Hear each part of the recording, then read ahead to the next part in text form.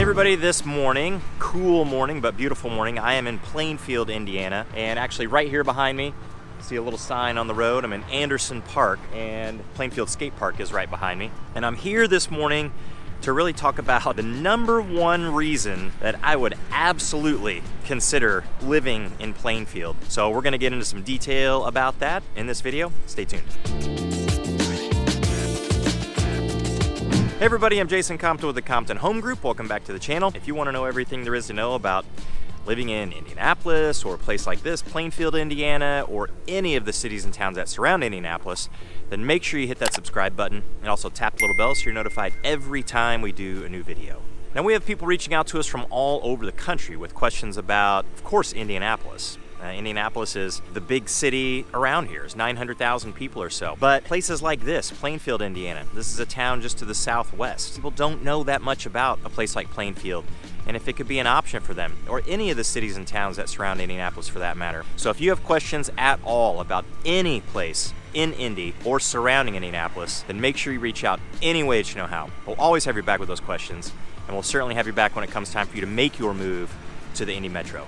So again, this morning, on a really super sunny morning, I'm in Plainfield, Indiana. I'm walking down the White Lick Creek Trail. And the reason it's called that is because Plainfield has a creek that runs, and it is brutally sunny here. So if I'm closing my eyes, excuse me, try to get in the shade of some of these trees. And it's cool too, actually. It's kind of in the 50s, and not kind of in the 50s, it's in the 50s and a little bit breezy. So I got a jacket on this morning, but White Lick Creek runs, for the most part, north-south on the western end, or kind of the westernish portion of Plainfield. And this video is about the #1 reason why I would live in Plainfield. And it's also a reason that a lot of people live in Plainfield. At least it's a huge benefit for them. So White Lick Creek is a big part of this. Now when you go along a creek or a river, and White Lick Creek is not just a tiny little creek that you can jump over, you need a bridge to get across it. So it's big enough to where it has enough water in it, water all the time. Of course it goes up and down some. And when it goes up with any river or stream or creek, there's always concern about flooding. You don't get a lot of flooding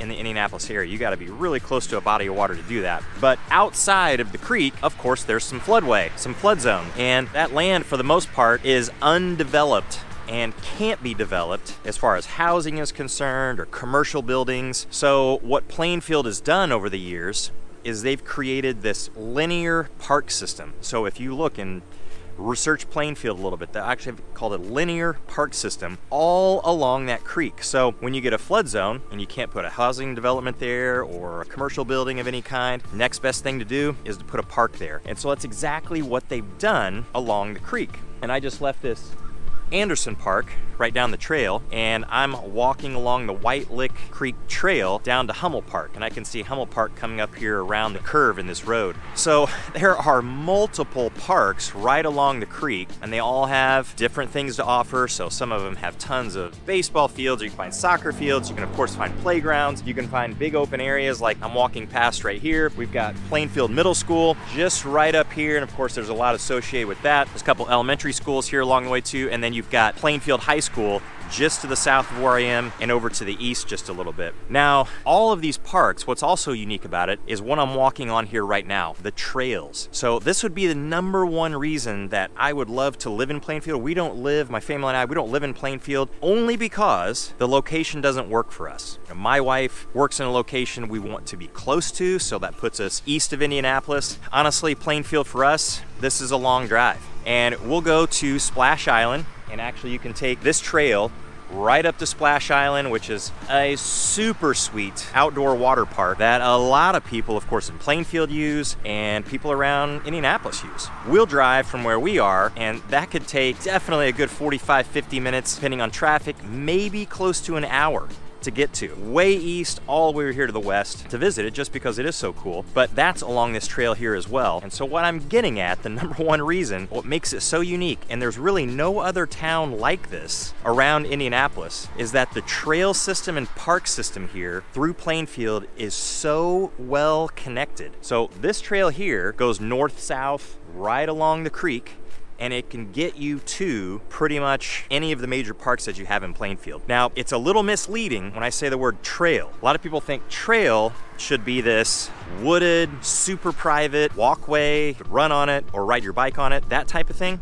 But obviously, this is next to a road, but it's still a trail. So it's essentially a sidewalk, but it's obviously a lot safer than being over here on the road riding your bike or walking or running. I've got a space to do this, and I can take this trail pretty much from the northern edge of Plainfield to the southern edge of Plainfield. But then there are also trails that connect to this one to get you to the western portion of Plainfield and all the way to the eastern portion of Plainfield. There's a perimeter trail system, and then there are trails going through Plainfield as well. So you could live in a neighborhood kind of like this one right over here. This one's not a new neighborhood. This one's older. These homes have been here since, these are all probably 50s, 60s style homes. Obviously, this road connects right here to this trail. You could get on your feet or on your bike, with your kids or on your own, or with your spouse, your boyfriend, girlfriend, whatever, and get to Hummel Park, Anderson Park, Splash Island, a number of the schools in this area too. Not that that's perfect for families where you could ride your bike to school or walk to school. You may still be a good distance from a school, but there's likely a trail close to your neighborhood. Now that's not absolutely broad and everywhere at all, but you can have a number of neighborhoods. So if you're looking at a home, you're looking at a neighborhood and you're thinking, well, is that connected to a trail? I can't really tell. Reach out. I am happy to actually walk you in to figure out if that neighborhood is close to a trail. And if you're close to a trail in Plainfield, the number one reason, again, that I love this place and would absolutely consider living here is because if you're close to a trail in Plainfield, then you're connected to all of them, which is super rare. There are other trails that you can have throughout Indianapolis. Famous one, the one that most people are aware of and know, is the Monon Trail. Monon Trail is long. It's close to 30 miles long. Originates downtown Indianapolis, and it goes north through Indianapolis, through Carmel, through Westfield, and north of Westfield. And there's plans to expand it beyond that for sure. But it's absolutely north-south, and there are some trails connecting neighborhoods or different parts around the Monon. So like, for example, you in Westfield, there are some trails there that you can get over to the Monon, but they're a little more limited. Sometimes you have to drive to a trailhead. Sometimes you've got to maybe ride your bike on some roads to get over to where that trail is. They're not as accessible. Now, Plainfield is a town of only 35,000 people, so it's not super tiny, but it's also not gigantic. And they've really just taken advantage of the size that they have here in the town and the unique geography with White Lick Creek going north to south and all of the land that really couldn't be used for development, and made it into essentially a giant playground for everybody that lives here and anybody that visits. Now, is it absolutely outrageous? Is it like Yosemite or Rocky Mountain National Park or anything like that? No, it's not, but it's still a park system. It has a place that you can go and your kids play baseball, your kids play soccer, kids play softball, adults play softball. If you want to just go to the park for the afternoon, you want to ride your bike a little bit, not a 20-mile ride, but let's say you want to ride a mile or so with your kids. You have a lot of options to do that here. So that's the number one reason why I would absolutely consider living in a place like Plainfield. The park system is really well thought out, and the trail system is so unique, so cool, and so connected.